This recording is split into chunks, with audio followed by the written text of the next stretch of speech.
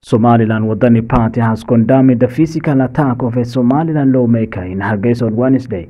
The party accused the government for not reacting to this matter and believes if the government does not react, there will be political consequences in the country. The Interior Secretary of Waddani party, addressing the local media, called on the government security agencies to apprehend the suspect and bring him before justice. He also clarified that the suspect is pro-government and has strong links with the current government. The party officially stated the president to show leadership maturity while referring to a man security forces arrested after he recited a poem criticizing the president and widely shared on social media.